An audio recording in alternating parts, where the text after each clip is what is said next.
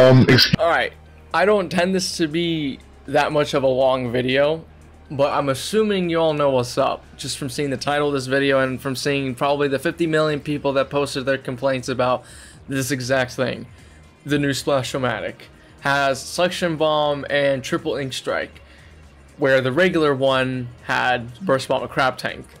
Now, to some people, this may be like, oh, what's the issue? You know, this is a good weapon. You know, it is a good weapon. It's a one where, you know, it has a cooler bomb. We like Suction Bomb, and you know, Triple Ink Strike, that's a cool special, you know.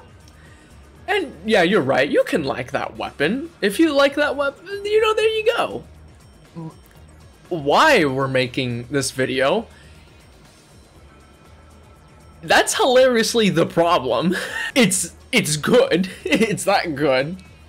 It's that good. But I'm mostly making this video somewhat to jump on the bandwagon with the whole everyone already releasing their thoughts on the Neo Splash-o-matic, but I feel like the Neo Splash-o-matic with this kind of kit, whenever it does roll around, I mean, for all we know, maybe it's not going to be as powerful as we think. Maybe they might actually like nerf Splash-o-matic or tone down the special points that it can require by an extreme amount.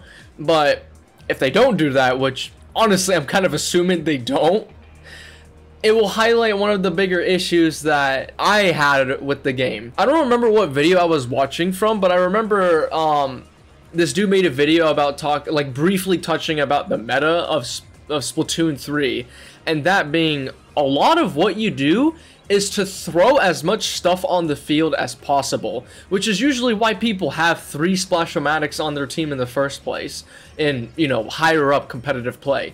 It's because that's what regular Splash-o-matic can do. It's so good at throwing stuff on the field. First of all, it can paint. The main weapon is amazing at painting. That's just that. Second off, the main weapon itself, depending on who you are, is actually kind of flawless. It has 100% accuracy.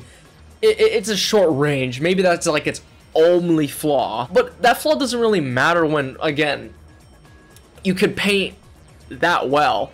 Number 3, it has that much of a mobility. Number 4, it has Burst Bomb, and Burst Bomb is probably one of the best sub-weapons in the entire game, aside from Fizzy. And number 5, Crab Tank does that so well, unintentionally. Now, I will admit, Splash-o-matic getting Burst Bomb and Crab Tank, and then that ended up being the most powerful weapon in the game, I can at least give Nintendo a pass and say, you know, that was just an accident, you know? They didn't expect Crab Tank to be so good and pair with Splash-o-matic that well. They probably didn't expect it to, you know, do that kind of stuff, you know? If maybe they could give it a couple nerfs, you know, maybe it might be fine. Again, we could give Nintendo a pass for the idea that they had no idea that it was going to be that strong.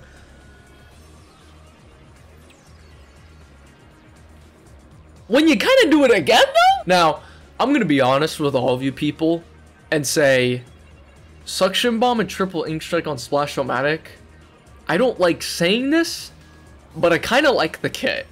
Because, admittedly, that does seem like a fun kit to play around with. That does seem like a fun weapon to play around with. But I definitely have to say, it still highlights an issue that I have with Splatoon 3. And it once again also highlights why I feel Splatoon 3 in general completely invalidates my 2 favorite weapons in the entire game. It is all about throwing as much stuff on the field as possible. One of the few reasons why I love Splattershot Pro so much is that it feels like the base weapon of rewarding you for your accuracy. Things like Splash-o-matic, Sloshing Machine, Tentetak Splattershot, and anything that is even remotely as powerful as those 3 weapons, one of the things that I really don't like about those weapons is that they've completely invalidate the style that I love with Splatoon in general. The style of using your aim to carry you to places. That was one of the few things I loved about playing Splatoon 2 so much, was that despite MPU being so prominent in Splatoon 2, was that even then, it still felt like I was being carried over by the fact that I was winning because I had aim. Splatoon 3, that's just not the case at all. Like, no matter how much I try to say something about that, that's just not the case at all. Aim really, I feel like aim in Splatoon 3 has been completely gutted. Like, the playstyle of primarily using your aim to do something, which is why I love Splash-o-matic Pro in the first place, has been just completely gutted. There is no reason to play weapons that require aim if weapons that don't require aim are flawless and have significantly better kits, and the main weapons themselves are better.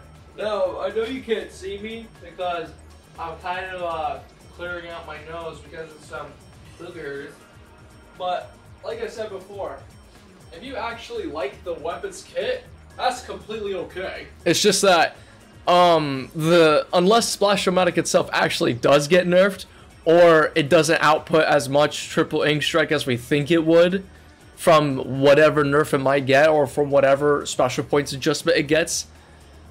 If it doesn't get that, or even if it does get that for all we know, it's definitely still gonna highlight an issue that I have with the competitive scene of Splatoon 3.